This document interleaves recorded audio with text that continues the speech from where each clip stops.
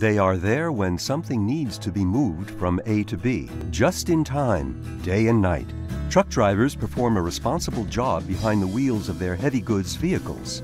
But the daily lives of many truckers are determined not only by time pressure, but among other things also by finding themselves driving in a convoy for hours on end. This kind of monotony can have a negative impact on the driver and can increase their fatigue levels. Some are then tempted to reach for a newspaper or their mobile phone while on the road. The resultant distraction from the road traffic represents a potential risk, in particular for manual driving.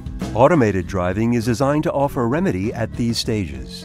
It allows the driver to remain active by performing other activities and also guarantees safety.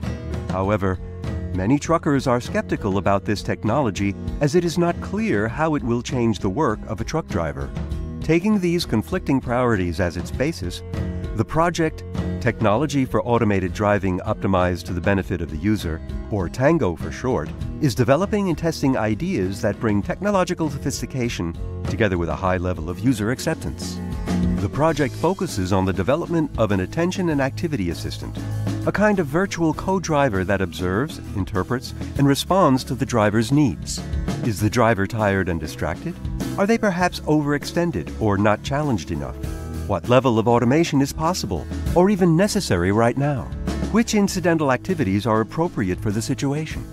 Innovative technologies and ideas have an important part to play in these and other questions being answered reliably. But one thing in particular is especially important: the system requirements and the individual needs from the driver's perspective. The project team examined user needs and then identified the requirements. These serve as the basis for the development of user-oriented ideas. The spectrum includes everything from physical activity and operational tasks to communication and entertainment. The ideas are put into user stories and are iteratively developed further with the assistance of potential users, starting with initial sketches, going through simulations, and ending with complete function prototypes. The user's valuable input helps the project team choose the right individual components and deploy software and hardware for a user-oriented overall system.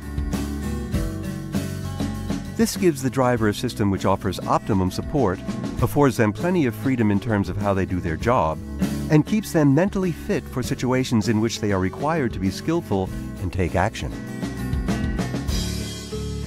A prototype overall system is being realized in a truck on the basis of the results.